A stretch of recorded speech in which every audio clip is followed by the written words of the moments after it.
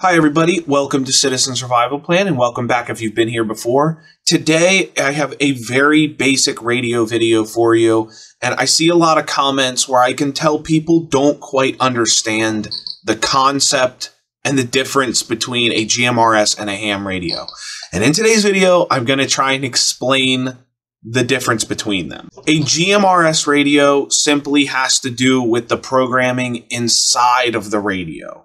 It's simply a channelized service. The channels are already pre-programmed in, and it will not let you break the rules. It will not transmit outside of GMRS frequencies.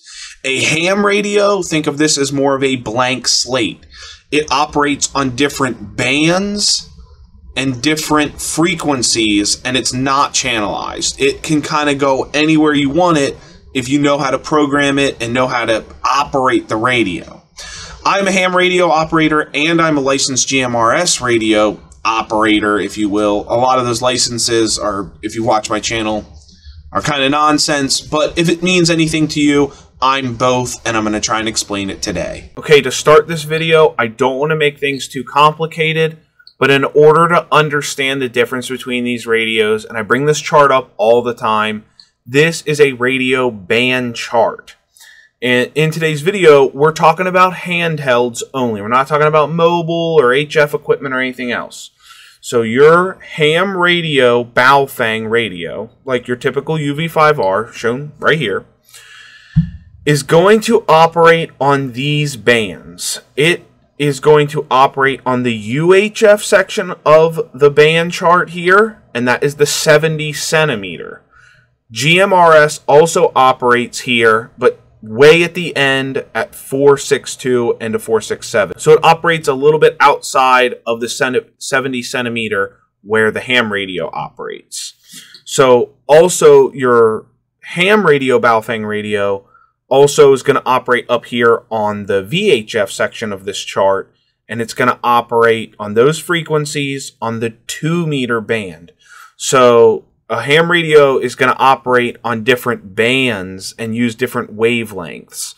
These two different bands here have to do with the length of the wavelength of the transmitted radio signal. So 2-meter, it's simple. It is a 2-meter wavelength from tip to tip. 70 centimeter, same thing. It's 70 centimeters from tip to tip on that wavelength. And that is sort of the difference with these radios. The ham is just going to be able to have a little bit more flexibility with making its wavelength longer or shorter. In a GMRS radio, shown here, this is a GMRS, and we're going to get into the different types and what they look like here in a minute. But let me just explain this. This radio is stuck and pre-programmed with safeties and bumpers, if you will, only to operate on that tiny little section of the UHF band, and it's going to be on 462 to 467. Its 467 frequency there is going to be up where its repeater access is. That's where it transmits up to access repeaters. You're mostly going to be on 462 for all your simplex radio to radio. You know, if you have a radio and your buddy has a radio, you're going to talk on 462. It's channelized, though, and we're going to get into that in one sec. One other note I want to add before we move on in this video is some fancier ham radios, probably not a UV5R, but Baofeng and Woshin and some other brands will make a tri-band radio that's a ham radio, and it will actually operate on the 1.25 meter band. It will operate on the 2 and the 70 centimeter.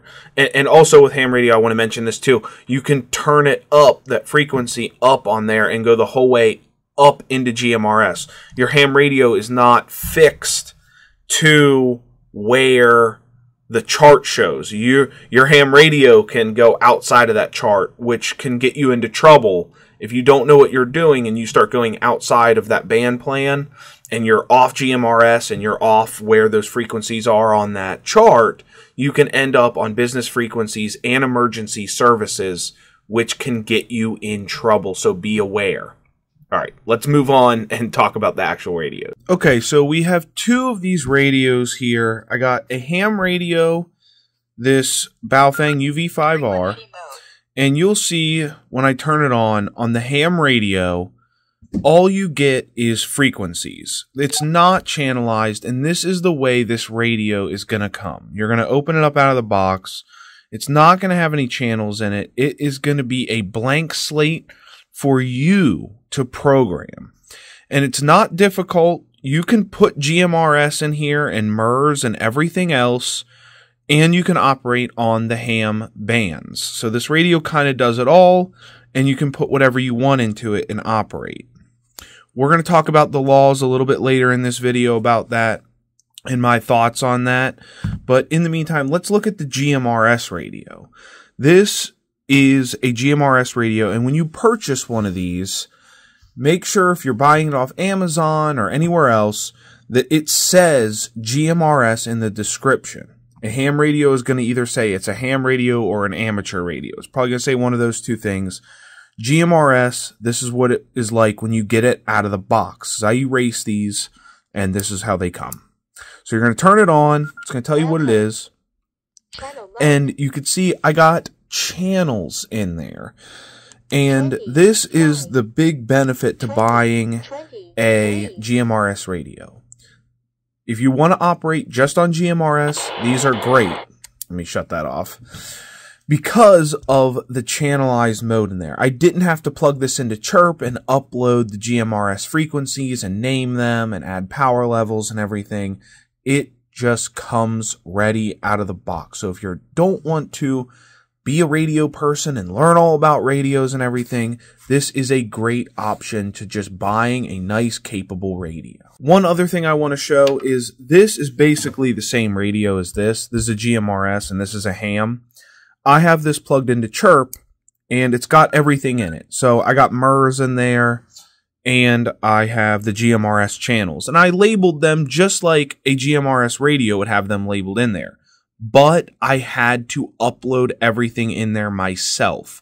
I had to take the frequencies, put them into Chirp, list them, name them, and upload them into this radio.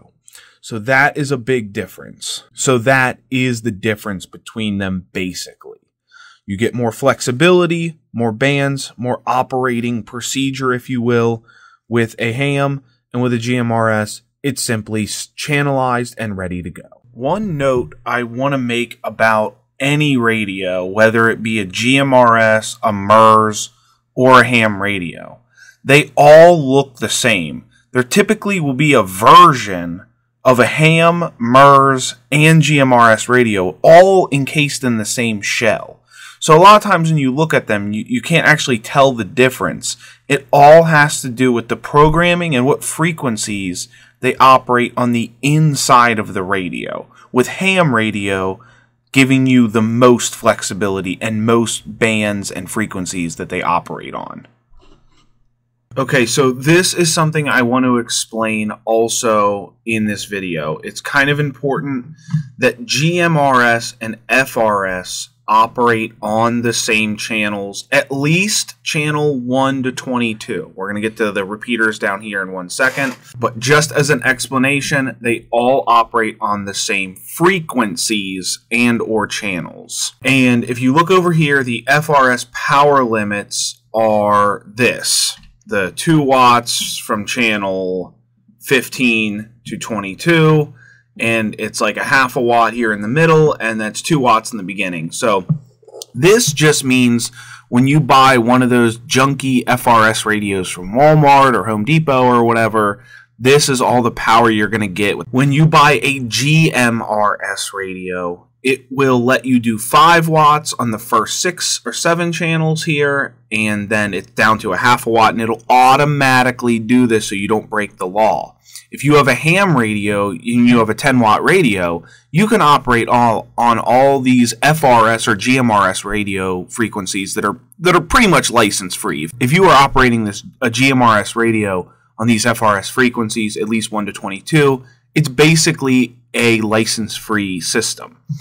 And if you want to push a little extra power, I know it's not technically legal, but no one is really going to care if you take a ham radio and type these frequencies here that are GMRS/FRS, and push a little extra power on them. So that is sort of the confusion with GMRS and FRS. They're the same, but technically the power limits have to be different, but almost nobody follows this rule except for the people who actually make radios. Down here, when you see 15 to 22, these are repeater channels. So if you look, it'll operate 4, 6, 7. What's happening with your radio, at least the GMRS radio, it is pre-programmed to, when you hit your push-to-talk button, it is pre-programmed to jump the frequency up to 467 from 462.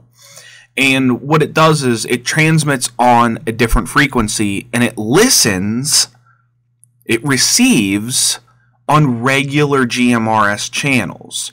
So GMRS and FRS are very tied together except for the repeater channels, and that is where your license is going to come in. You need a GMRS license to get on a GMRS repeater.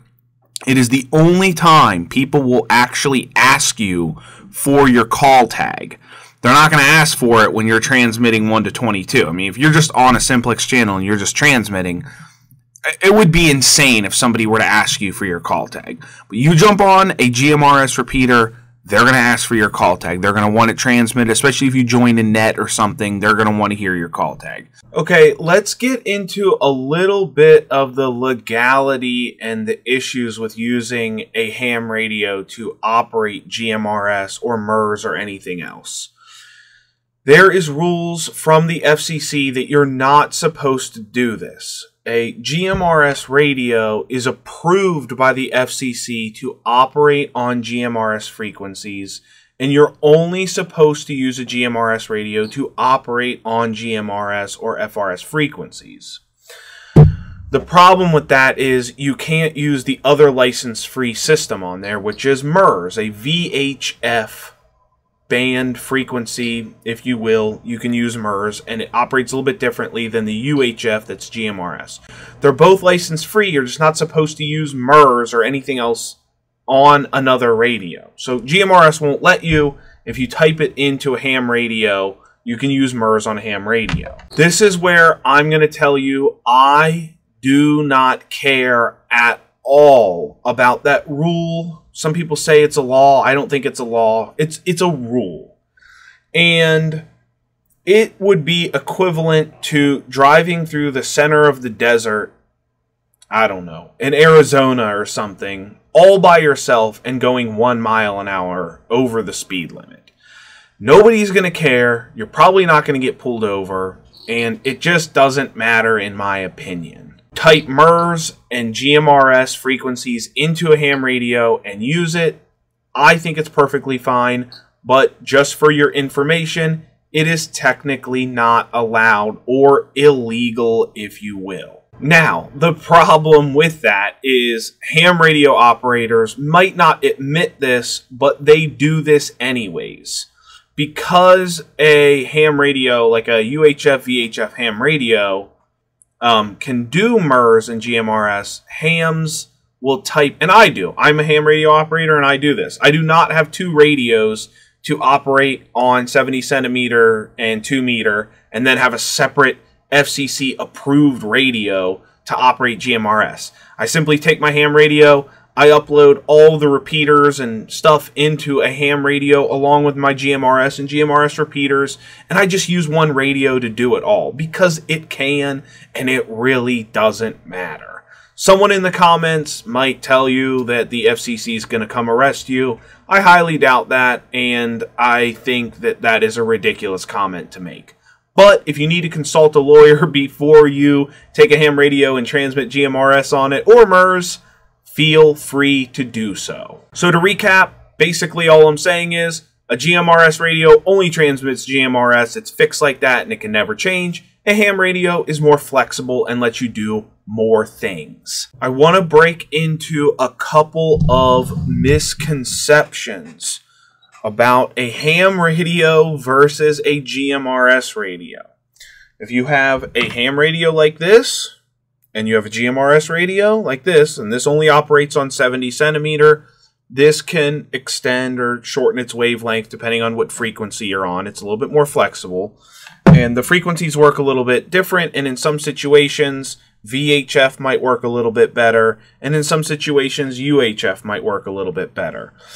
But generally speaking, if you take a ham radio and a GMRS, they're gonna go the same distance. They're not gonna be any different. They will transmit about 5 or 6 miles.